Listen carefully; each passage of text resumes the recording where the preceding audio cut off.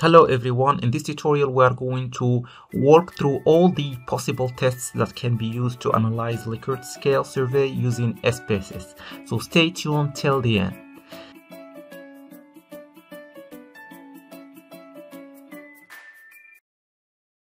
Here in the variable view, we have the Likert scale questions and demographic questions at the end. So the Likert scale questions, all of them are coded from 1 strongly disagree to 5 strongly agree. If you have this coding that is reversed, you need to make it this way. So you need to reverse code them because the lower values should be assigned to the lower labels to make sense. The next step after checking the coding and the variables, we need to know that those items here or those variables here in the variable view correspond to your questionnaire or your survey items. And these are the independent and dependent variables in your research. So you need to know that we have the different types of variables that are called dependent and independent variables. So the relationship among those dependent and independent variables is tested through what we call hypotheses. And the procedure is called hypothesis testing. So we have, for example, the hypothesis that assumes that there is a relationship between motivation, let's say this one, and hard work. So these are two independent variables or two dependent variables, because for correlation, we don't specify whether one is the dependent or the other is the independent. And the second test is regression, which tests the impact or the effect of one variable or of many variables on an outcome variable. Let's say the impact or the effect of motivation and dedication on, let's say, a higher school achievement. So the more motivated you are, the better grades you get at school. So this is another test, another hypothesis. Then we have hypotheses that test differences like whether or not there is any statistically significant difference between males and females in terms of, let's say, motivation. There is another test that we call one-way ANOVA that tests the relationship, or not the relationship, it tests the differences among different categorical variables in terms of one dependent variable, like whether or not there is any statistically significant difference in terms of education level on the one hand and motivation on the other hand.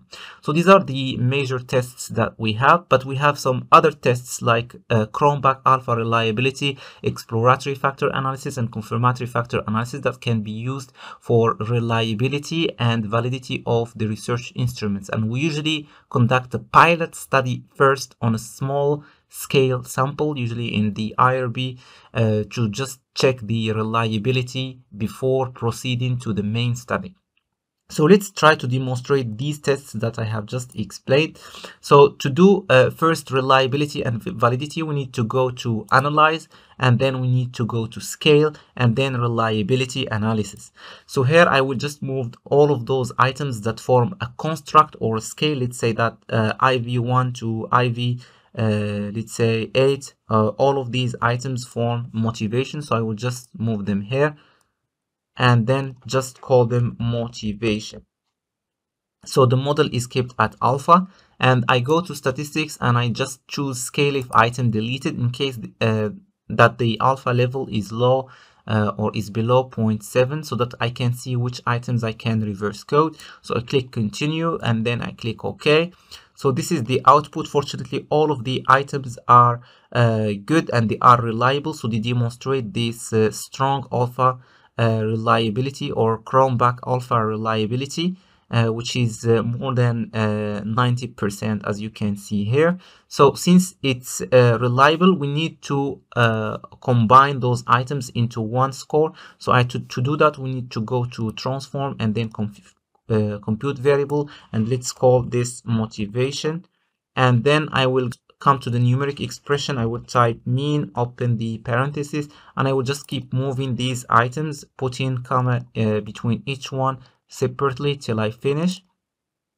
So after I finish these, I will need to close the parentheses and click OK. So once I click OK, what will happen is that a new variable will be created at the end, which is called, let's say, motivation. So I will just copy the name and I put it here in the label. So here this variable, if you check it, it's a scale level in terms of measurement level, and you see the scores. So here I just combined all of the of the 8 items into one score that we call the composite score or the overall mean score, or sometimes we call it the latent construct, especially if you are doing structural equation modeling or other advanced statistics.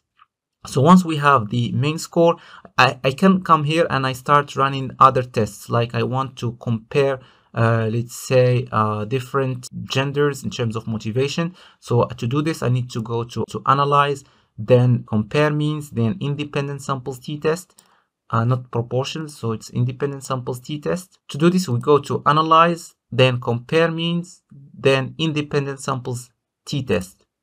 So in this case, I will put gender at birth in the grouping variable, and I need just to specify 1 and 2. I don't want to count, prefer not to say, because there are few respondents there. So I will just take motivation and move it there and click OK. And this is the mean score of female in terms of motivation, and the mean score of males. So obviously the females have higher motivation than males. Is this statistically significant? Can we generalize this finding from this sample to the population?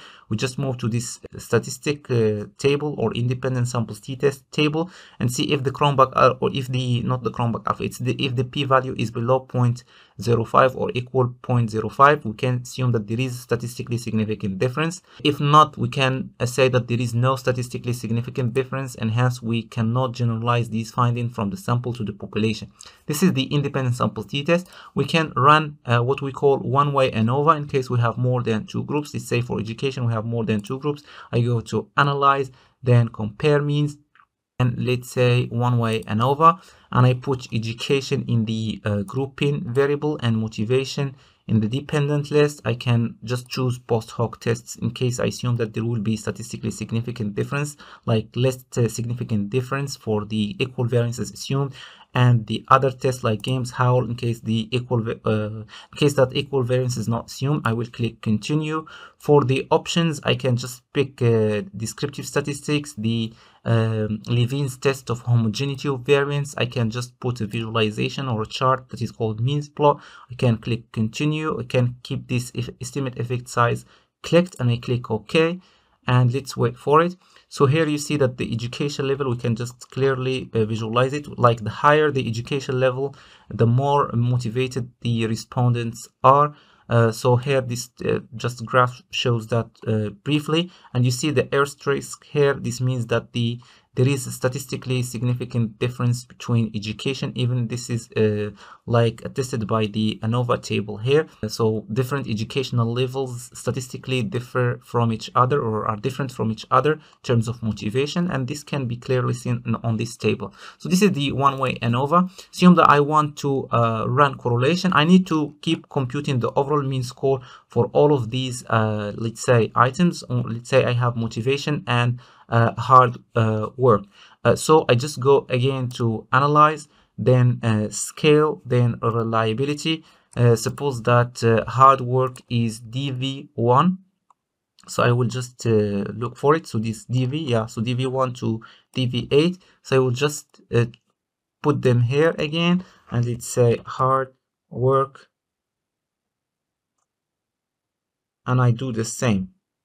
Click OK, because already we have the scale if item deleted. Click it. So click continue, click OK, and the scale is reliable. So the next step is that again I will go to transform, so I can just go to it from here without going to the other window, and then I will just choose these ones and replace them with DV. So here I already have IV, so I will just replace that with D for all of these.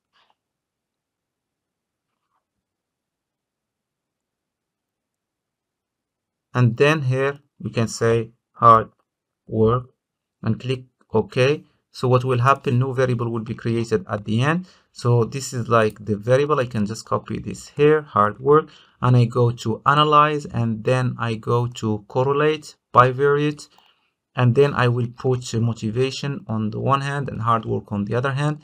So here I will just pick Pearson and Spearman, If I assume that the relationship here is, let's say, directional, I will say that it's one-tailed. If it's not directional, I will just keep it two-tailed. I can just show only the lower triangle for EPA formatting. I can go to options and choose means and standard deviations, click continue, click OK, and here is the mean and standard deviation along with the sample size, that is the n. So if you see that here we have a statistically significant strong positive correlation of 78.5% between motivation and hard work, meaning that the more motivated respondents are, the more likely they will work hard. So this is for the Pearson, which is the parametric statistics, and this is for the non-parametric Spearman correlation test. The next step, we can do what we call a simple linear regression. So we can just go to analyze, and then we can go to regression, then linear, and I will just want to see the impact, let's say, of motivation on hard work. So I don't want to test the correlation, but the impact. So here to do that, or the effect. So here again, the model, the RA785, which is the same correlation that we got in the Pearson correlation, as you can see. And then we have the significance level of this model. This means that the model fits the data. And then the impact is 76.6% of, let's say, motivation on hard work, and this is statistically significant. So this is regression in brief. If we have multiple variables or multiple independent variables, we can call this let's say multiple linear regression. So it's the same. We can just go here and check linear regression, and I can add another variable, let's say perceptions, and then click OK. Let's see what the perceptions. So perceptions have negative impact of 75%, and this impact is not statistically significant. So this means that perceptions do not affect hard work more than motivation. So motivation affects hard work. Maybe perceptions can affect motivation, which in turn can affect hard work. In this case, we can have moderator mediation relationship, but in this case this is beyond our scope for now. So the other test that we can run is the chi-square test. So here we can go to analyze, then we can go to descriptive stats, and then we have cross tabs. So here I can just cross tab two, let's say, variables. So here we put gender, and let's just put the first variable, which is IV. So I'm just focusing on one item, not a composite score. I can go here and check chi-square, and I can just click display cluster bar charts and click OK. So this is the chi-square, and this one is statistically significant, meaning that there is statistically significant association between gender on the one hand and the first item of, let's say, motivation on the other hand, in the sense that males seem to be agreeing, and so like this one, strongly disagreeing. I can just modify the colors so that I can make them more, let's say, clear or clearer. And here we can just see the numbers in details in table rather than in graph. So the other last test that I want to show you is exploratory factor analysis. So we go to analyze, then we go to dimension reduction. Normally this should have been done in the research methodology section or the validity section of the instrument. So just click dimension reduction and factor, and here I will just move all the items of the Likert scale, and then I can go here and I choose initial solution, chemo and Bartlett's test, determinant, significance level, etc. Then I go to extractions and I choose principal components analysis, script plots, and keep it like that. For the rotation, I can just choose if I assume relationships. So since there is a relationship among the variables, I will choose Pro Max and then click continue. Scores I will just save as variables for regression, and options I can just replace with me in case there are missing values. In this case we don't have missing values. So in terms of the display format, I can sort by size and suppress small coefficients that are, let's say, less than 30, so that they won't show up on the survey. Click OK, and let's go to these outputs. So the model is good based on those statistics, 97, and this one is statistically significant. And then the items cannot be removed because all of the loadings are above 0.5, and these are 4 or 5 variables that explain this variance. And this is the component matrix, and this is the pattern matrix that is rotated. You can see how those IVs load perfectly into their corresponding categories. So this means that the exploratory factor analysis shows this dimensionality of the Likert scale, meaning that we have this discriminant validity and also convergent validity in terms of the Likert scale. So this is in brief and in details how you can analyze Likert scale surveys using all possible tests that are most frequently used in academic research. If you have questions or remarks, kindly add them below or let me know. See you soon. Bye for now.